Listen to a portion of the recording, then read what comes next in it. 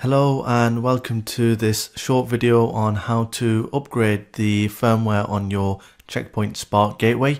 You can see I've logged in to my 1590 appliance and straight away I can see here there's a notification for a new firmware that has been made available to me.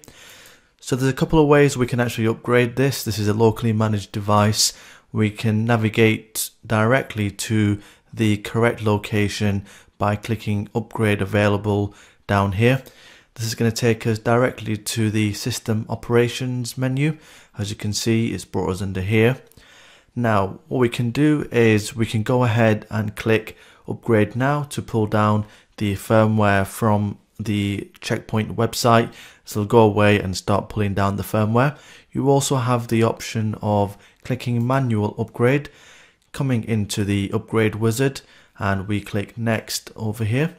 We can then go ahead and select our software that we want to actually upload.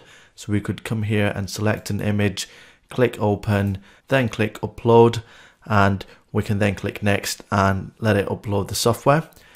What I'm going to do is actually just click upgrade now and make it really easy. I haven't downloaded the latest version, so I'm just going to click upgrade now and let it do its job. So it's going to go away and check for new firmware. It's found the firmware that it's wanting, which is the latest one that we saw on the home page, and we'll let it go away, download the new firmware, and we'll come back in a couple of minutes. So you can see the firmware has been downloaded. It literally took 2 minutes, and now it's actually starting to install the firmware on the appliance as well.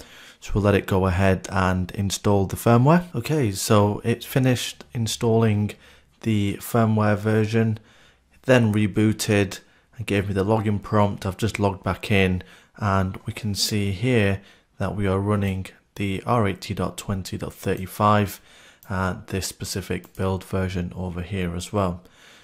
So you can see that was really quick and easy in terms of being able to upgrade the Checkpoint Spark gateway.